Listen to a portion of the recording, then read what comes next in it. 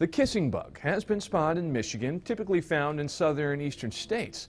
The blood-sucking bug earned the name for its tendency to bite people near the mouth. It's also a carrier of Chagas disease, which, if left untreated, can be life-threatening.